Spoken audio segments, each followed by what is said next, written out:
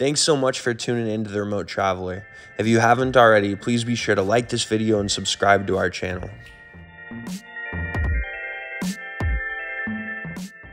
In this video, we'll be exploring Hamra in Beirut. The center of this neighborhood, Hamra Street, is one of Beirut's major commercial districts and is known for its fashion stores as well as its many restaurants, cafes, bars, and hotels. The area is also known for having a lively nightlife.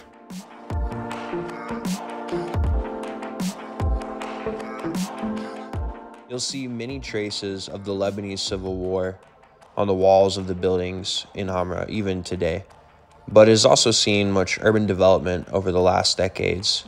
You'll see a vibrant artistic culture in Hamra.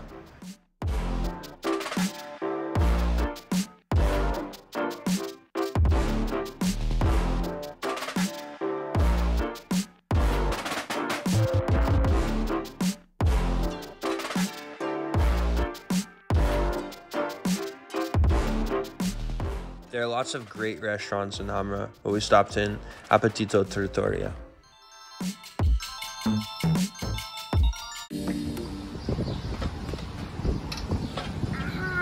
So we just ordered St. Thomas. It's a local wine. It was actually established in 1990 by Saito and his family on a hill overlooking the Bekaa Valley. Of course, we have a lot of good wine here like Sara, Kafreya. St. Thomas is one of the really good ones.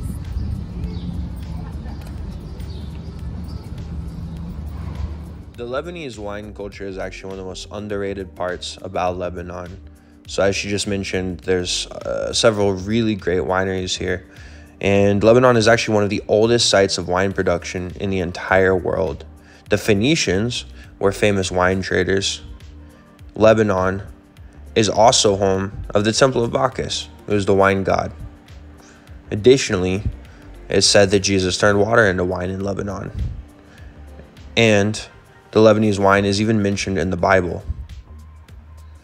Lastly, of course, you can go on wine tours in Lebanon.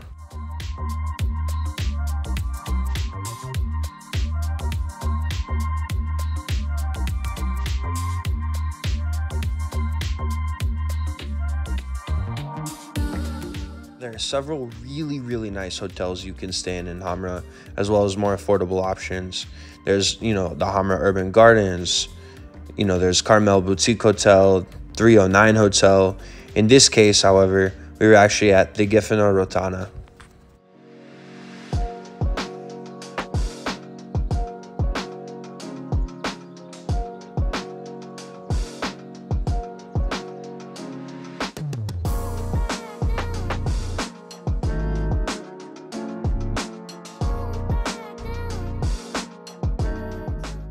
While it isn't technically in Hamra, we stopped at the Rene Mouad Garden, also known as the Sanayeh Garden, because, well, in Beirut, everything is pretty much right near each other in one sense or another.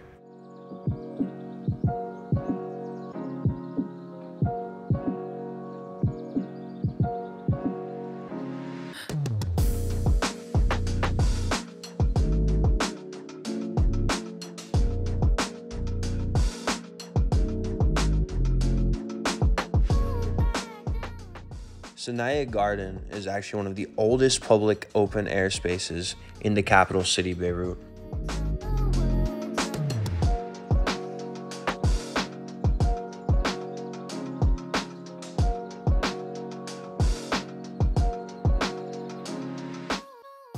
This 22,000 square meter garden is a popular destination for walkers, joggers, and children. If you come here, you'll see playgrounds all over the place.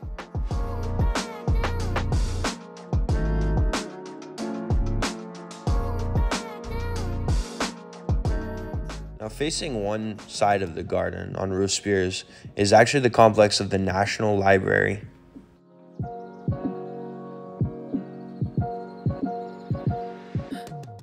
After the 2006 Lebanon War started, the garden and its surroundings became a meeting point for refugees and NGOs. The Sanayeh Relief Center was located in a house facing the garden.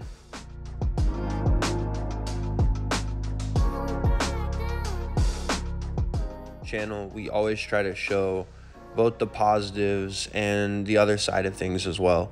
And Lebanon is a beautiful country, and it's amazing, and it's complex. And there's a quote about Lebanon that says, if you feel like you understand Lebanon, then somebody's explained it wrong. Take Hamra Street, for example, where much of this video has taken place. At one point, it was the center of Beirut's glamour in the 1960s and 70s. It was home to Lebanon's top movie houses and theaters, cafes frequented by intellectuals and artists, shops selling international brands.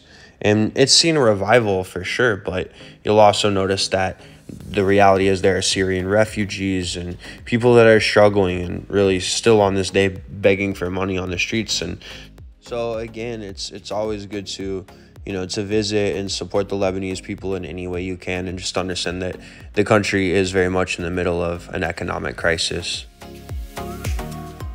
I suppose that's just to say that nothing is ever entirely good or entirely bad, but thank you for watching, and I hope that you'll like and subscribe to our channel.